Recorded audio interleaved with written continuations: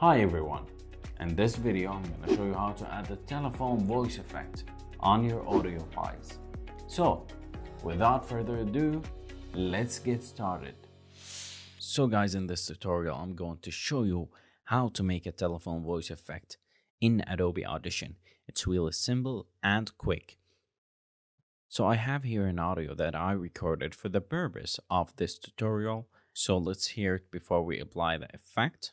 Hi man, where are you? It's been a long time. I need to see you. Okay, that is so silly, guys. Whatever, let's start with the first way. It's the easiest one. Let's go to favorite and choose telephone voice. As you guys can see, the waves has changed. So let's hear it. Hi man, where are you? It's been a long time. I need to see you. Now let's undo that. And now let me show you another way that you can add the telephone effect on your audio. Go to Effect, Filters and EQ, and then FFT filter. And go to Presets and choose Telephone Receiver. And let's preview it before we click Apply.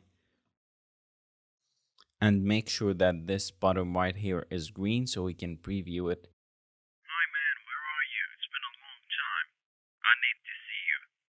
Okay. And if you don't like this preset, you can go to Presets and go to Telephone Voicemail. That one I really prefer and like.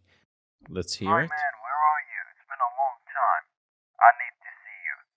Okay. I think this one is more realistic. And now we want to click Apply. And it's done. So guys, that is pretty much how you can add a telephone voice effect to your audio in Adobe Audition. I hope this video was helpful for you, and I would really appreciate if you can smash that like button for me, and I will see you in the next video.